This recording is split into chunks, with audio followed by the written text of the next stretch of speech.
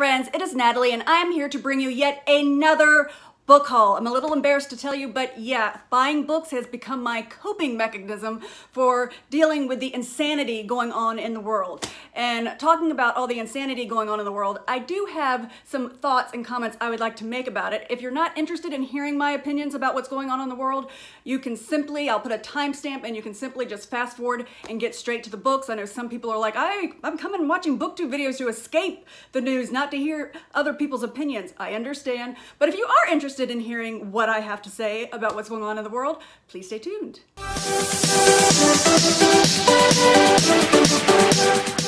So I'm just going to say that 2020 has been pretty awful. I mean, we went from worrying about so many people dying of this coronavirus.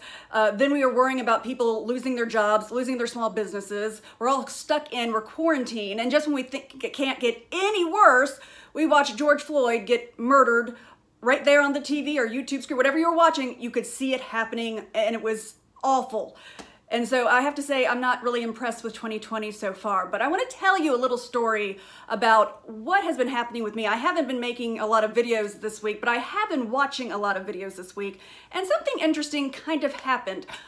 Nicole from Girly Girl Bookworm put out a video, I believe she called it Let's Just Talk About It. I will be putting it down in the description, where she really was just pouring her heart out about just how upsetting this whole George Floyd thing was.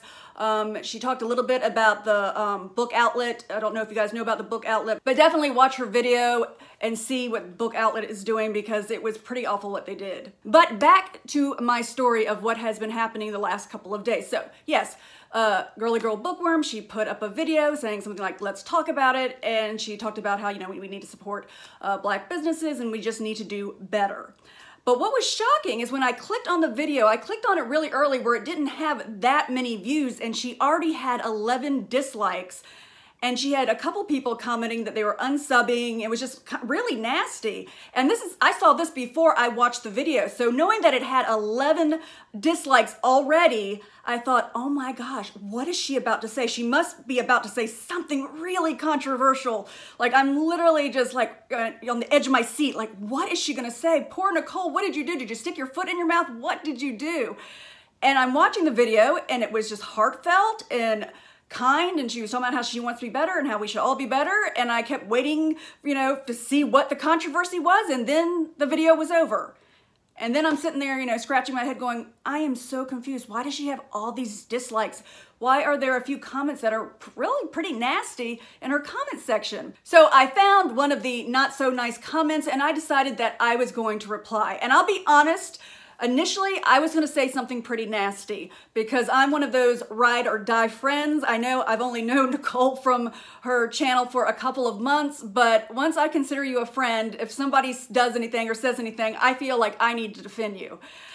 But I stopped myself from writing something nasty back because I thought, what is that going to accomplish? Then we just have nasty comments going back and forth on her page. I don't think Nicole would really appreciate it. So I decided I would take the high road, and I just said, this is not an attack in any way. I'm just really curious why this video is so bothersome to you. And I really thought I was gonna get a nasty comment back. I really did.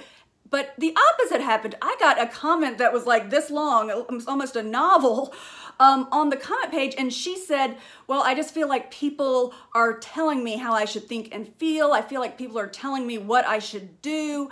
She also said, I feel like a lot of people are making these kind of videos because they just want to look good, you know, and it's not that they really care. And she went into quite detail of why these videos were bothering her. Nicole also jumped in when she saw that this conversation was taking place and said, I'm not doing this because, you know, I want a pat on the back. I'm not trying to tell you how to think or feel. I'm just trying to, you know, she has almost 2,000 subscribers.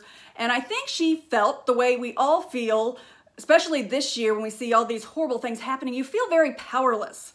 And you want to help, but you don't know how to help.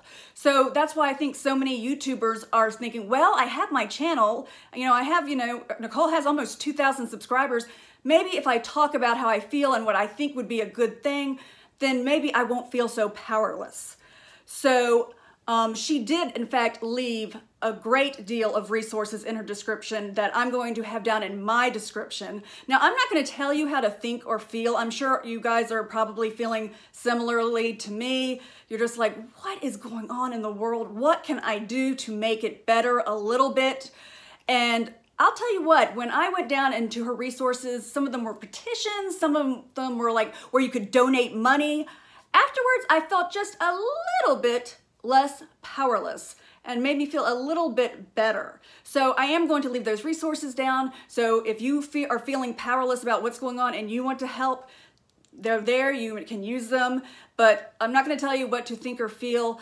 And one of the other things I said in this conversation that was going on with like 3 different people was, I think the biggest problem in our country right now, and I can't claim this because I'm not the person who said it, I just agree with the person who said it. A political commentary person said, one of the biggest problems in this country right now is people are not having authentic conversations.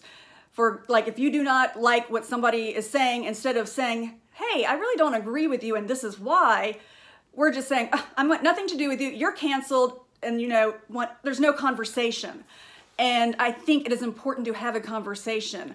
I always say, when I get a dislike on my videos, I don't know what they're disliking. I would much rather they leave a comment saying, I don't agree with you on this, this, and this, or I didn't like the fact that this happened in the video. Let me know what you disliked. Have a conversation with me, because I don't know what the dislike means. If you just don't like me, then I don't know, don't watch my videos. If you don't like the way I reviewed the book, tell me, let's have a conversation. And so that's kind of the message that I want to send out. Please don't be so reactionary. Take the time to listen. I felt so bad. There were people who were doing book outlet hauls, who people were going on their channels and making comments saying, you're a racist. And the people who were doing the hauls were going, I don't know what you're talking about. Or they said something like, I just now found out about this whole book outlet thing. And to sit there and say somebody's racist because they didn't know what was going on with book outlet and was just simply putting a haul out, that's very reactionary. Instead of, going, hey, you're a racist, blah, blah, blah, just say, hey, I just wanted to let you know, did you know what was going on with the book outlet? This is what's been happening. Give people a chance. I'm getting so tired of people just shutting things down and canceling people. It's just ridiculous. Have the conversation, please. It's so important. And if you would like to have a conversation about what's going on in the world, I'm more than happy to have a conversation with you, either through the comments. I'll leave my Instagram down there if you want to do it through DM, but I'm always willing to have a conversation. I'm a very open-minded person, and I like to hear what other people have to say. So that's my 2 cents, and I will get off my soapbox. I hope soapbox is the right... Is that the right thing we're saying? I hope I'm saying it right. But anyway, and let's get on to these books. All right, this first book I believe was in my April Lit Joy, and it is Bone Crier's Moon, which I think has a beautiful cover. And the main character in this is Elise, who is a bone crier. And a bone crier is somebody who ferries the dead either to heaven or hell, even though it's a different kind of heaven and a different kind of hell in this book. But basically their job is to ferry the dead to where they need to go so they don't bother the living. But in order to have that privilege, even though that sounds like a job to me, not a privilege, but they see it as a privilege, they have to kill their true love. And the way that kind of works is that they go onto a bridge and there's some kind of enchanting dance or something they do that calls their true love to them. And if they want to have a child, then they meet up and maybe they stay with them for a year, have the child, and then they kill them. Or if the person's like, I don't want to have kids, then they kill them right then and there. So that's our main character, Elise, and it's coming up to where she has to find her true love and do all of this. And then we have another character named Bastion who witnessed his father being killed by a bone crier, and his whole life he has been dedicated to getting revenge on these bone criers. And obviously these two people's paths are going to cross. I've only read about half of it. It's really good so far. So definitely Bone Crier's Moon might be a book you want to check out. All right, another book that I got from Lit Joy, I think this was the May book. I don't know if I'm getting these right. The Empire of Dreams. This is a YA fantasy, and I forgot to say, this is a YA fantasy. In this book, our main character is named Red Sparkle Stone. That's what her name is in the synopsis. And she's getting ready to be adopted by the royal family. I guess she spent most of her life and childhood running from sinister sorcerers, which I don't know exactly what that is or what that entails, but it sounds pretty awful. And she's supposed to be adopted by the royal family. I'm not sure why or how, but something happens and everything crumbles. The adoption is blocked, so she decides that she is going to join the Royal Guard, which is this elite fighting force that she has to do a year of training before she can join, and no woman has survived the first year of training. So that sounds pretty good. Now, this one I have not cracked open at all, but if you have, let me know. It definitely sounds promising. All right, this next book is a YA urban fantasy. It was recommended to me by the TBR service that I've been using. It sounds like something I would like, so I think they're doing a good job. Our main character is Alexis, and the synopsis says that the two things that she relies on in her life are her best friends and the magic that they share. But somehow their magic goes sideways and a boy is accidentally killed, and she and her friends have got to figure out a way to either reverse it or figure out how to fix this big mistake they've made with their magic. So I really do like urban fantasies. If you're one of the people out there who are going, I'm not sure what's an urban fantasy. From what I understand, a urban fantasy, which is also known as magical realism, is when it's fantasy and there's magic and whatnot, but it's happening in the real world. Whereas high fantasy is kind of like Lord of the Rings, where it's in Middle Earth. A lot of high fantasy books, within the first couple pages, will have a map of what their world looks like. So that's my understanding of the difference between high fantasy and urban fantasy / magical realism. And I do think usually I do prefer the urban fantasies a little bit more. Not that I haven't enjoyed some high fantasy books. I have, but I do think overall, I do prefer urban fantasies. All right, I have another YA book, but this is not a fantasy. This is a mystery thriller, and it's called The Cheerleaders. And I love what it says on the back. It says, beautiful, talented, popular, dead. Like, that cannot not grab your attention, right? So in this book, our main character is Monica, and 5 years ago, her older sister, who was a cheerleader, died along with 4 other cheerleaders in 3 separate incidents, and I guess it was so upsetting to the small town that they decided not to have cheerleaders anymore. But then Monica finds some strange letters in her stepdad's desk, and he works for the police. She finds her sister's old cell phone and finds some weird messages on it. And there's a new friend at school who seems to know a lot about that time because there was a lot of controversy about these events that happened. And so she, I guess, is going to figure it out. So I love YA and I love mystery thrillers, so I think I should love this. All right, now I have a YA dystopian fantasy called Trail of Lightning. This is yet another book that was recommended to me by my TBR service. And I say it's dystopian because it says most of the world is covered by water now, and monsters are roaming the earth that is left. So that don't sound good. And our main character supposedly is Maggie, who has some supernatural abilities, and she hunts monsters. And she's called to this small town to help find a missing girl. It says that she ends up uncovering some things about the monster that are so much more terrifying than what she thought. So that sounds really good. If you've read it, let me know. Once again, this sounds pretty promising. Now into the world of adult books for a moment. I have A Good Marriage by Kimberly McCreight. Obviously, it was from Book of the Month. I love Kimberly McCreight. She did the book, I believe it was called Recovering Amelia, which I really recommend. It was one of my favorite books. And so when I saw she had a new book out, I had to read it. Our main character in this book is Lizzie, who is a lawyer who is called by her ex-boyfriend who is being accused of murdering his wife, and he wants her to represent him and be his defense. But supposedly this book is going to do a lot of back and forth as far as time is concerned, so we do get to meet the wife who eventually gets murdered, and hopefully this will be a great book. I think I've given 5 stars to every book that she's done, so I'm hoping this is another 5 stars. All right, I have another YA urban fantasy. I have This Coven Won't Break, which is a sequel to a book that I absolutely loved, These Witches Don't Burn, and I think they are both beautiful together. Now, if you remember when I reviewed These Witches Don't Burn or Won't Burn in one of my monthly wrap-ups, I said, oh, this book was just so much fun. And I don't want to tell you too much because obviously in a sequel, if I tell you what's going on in the sequel, it would kind of ruin what happens in the first book. But the main character in these books is Hannah, who is an elemental witch, and she's dealing in the first book with all these weird things that seem to be threatening her coven, and she's trying to figure it out while also dealing with a really bad breakup. Her and her girlfriend have broken up and she's very upset. This is all the first book.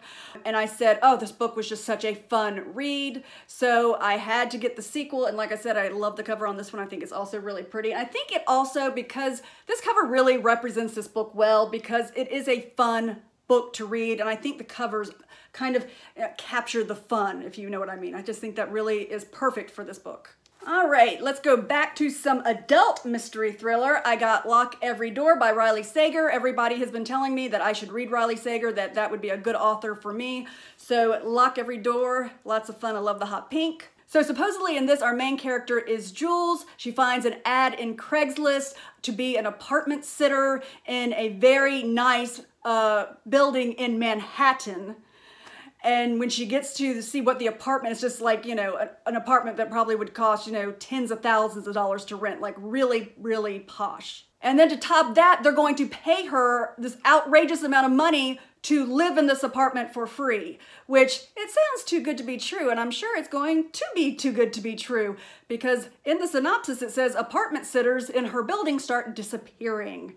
So I'm very interested. I hope I like Riley Sager as much as everybody says I'm going to. Speaking of Riley Sager, I also got the book Final Girls. This is another adult mystery thriller. Our main character is named Quincy, who goes on some kind of vacation with 5 of her friends, and she's the only one who survives it. They all get butchered in some ugly way. And the press are the ones who give her the name Final Girl. And there's some other girls that also survived crazy, where somebody came in and butchered everybody, that survived crazy scenarios like that, who are part of the Final Girls. There's like 3 of them that they call the Final Girls.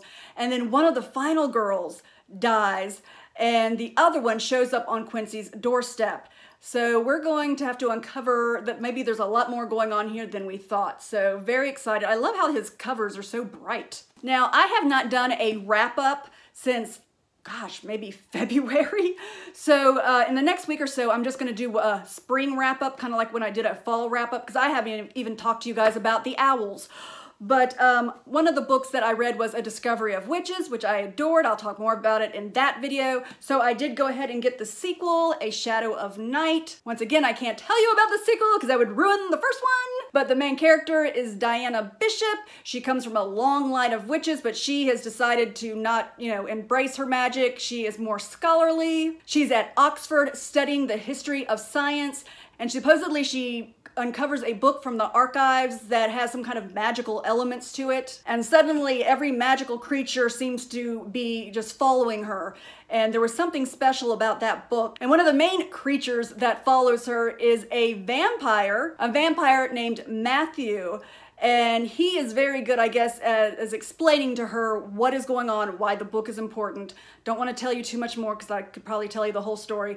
But I really, really loved it. And they're big books, and I highly recommend it. Now, my next book, I don't know if it's YA or adult. It is called The 10th Girl. Maybe you know, and I'll tell you why it's confusing on whether it's YA or adult. It's supposed to be a psychological thriller with a haunting twist. So our main character, I believe her name is Mavi, and she's escaped a military regime because she was living in Buenos Aires, and something happened, and they have her mother, and she had to escape. This is all I'm getting from the synopsis. A little bit confused. But when she escapes, she becomes a school teacher at a very isolated school that is on the tip of South America. So I'm saying I don't know if it's YA or adult, since obviously if she's a teacher, she's an adult, but it's also happening in a school full of teenagers, which could make it YA. If you read it, let me know. Honestly, I don't really care. I read YA and adult, and I think the synopsis sounds great. So like I said, she's a young teacher at this finishing school, and she's been warned, do not roam around at night. And I guess after a while, she notices that some of the teachers and the students are actually acting like they're possessed. So I'm sure she has to get down to the bottom of it. I love that cover. That's super spooky. And yeah, if you've read it, let me know. All right, I have another adult mystery thriller, I Know You Know by Gilly Macmillan, who I thought I'd read all of Gilly Macmillan's books until I saw this and realized, I guess I missed one. So supposedly, 20 years ago in Bristol, 2 11-year-olds are brutally murdered, and their bodies are dumped at like a dog race track, and they find whoever they think did it and arrested the man who did it. But supposedly, decades later, there's still a lot of questions about what really went down. And that's where the main character is gonna come in. Our main character is Cody. The two 11-year-olds who died were his best friends. And all the loose ends and all the questions are haunting him to the point that he's like, I need to go back to Bristol and I need to get some answers. So it sounds really great. I'm sure it's Gilly Macmillan. I'm going to love it. If you've read it, let me know. All right, next I have a YA fantasy / space opera. I think that would be the best description. It's How Rory Thorne Destroyed the Multiverse. So supposedly the main character, Rory, is like the great granddaughter of Sleeping Beauty. And in the Sleeping Beauty family, there supposedly has not been a girl born in the family, like I'm guessing centuries, since they're now out in space. So like Sleeping Beauties, it's a tradition in their family that when a girl is born, that they bring in the 13 fairies to do their blessings. I guess it's going to be similar to Sleeping Beauty, where one of the fairies is going to be kind of a trickster. I believe she's going to give her the ability to, I don't know, not be able to lie or always tell the truth, which sounds good, might turn out bad. So she doesn't get cursed to fall asleep. Hers is completely different. But then her father is assassinated and she becomes betrothed to a prince on a distant planet, and she's trying to figure out what all is happening, I guess politically, who murdered her father. It sounds like there's a lot going on in this book.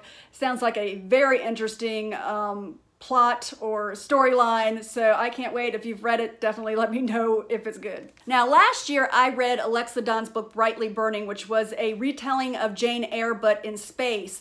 So when I found out she had another book come out, I guess this came out in March, called The Stars We Steal, I had to get a hold of it. This one also takes place in outer space. Our main character is Princess Leonie. She is the heir to a fated European ship, and her family has spent so much money that they are literally on the brink of being, you know, bankrupt, I guess, how you'd be bankrupt in outer space. So her only solution is to find a rich guy to marry. And she's not shallow. She needs money because she has some invention that she wants to get a patent for, and I guess she needs to buy the patent in order to have her invention. So that's her motivation, to try to find a bachelor that has some money.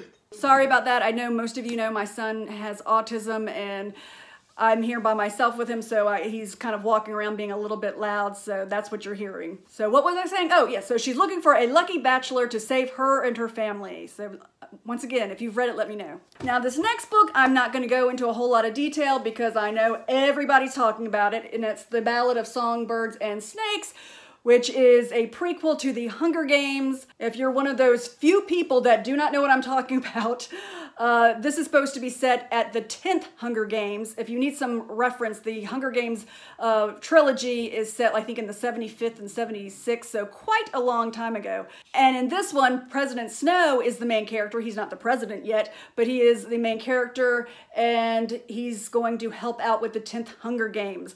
And I have read it, and I will give you my opinions on it when I do my wrap-up. All right, I got myself another YA urban fantasy. This is Wicked As You Wish. The magical kingdom of Avalon is encased in ice due to an evil snow queen. So the only survivor of the royal family is the crown prince. So the crown prince and his supporters are hiding out in, wait for it, Arizona! Weren't expecting that, were you? His best friend is named Tala, who she's just a regular Arizona girl, who is one of the few people who knows who he really is. But hope is reignited when Avalon's biggest weapon, the Firebird, appears or reappears. And it's like the first time in decades that this, I guess, I'm assuming it's a bird if it's called Firebird, appears. So now there is hope, and I guess we'll see where the story leads. All right, the next book is actually a middle grade book, and I got it because I kept hearing so many booktubers just saying how much they loved it, and that is Small Spaces.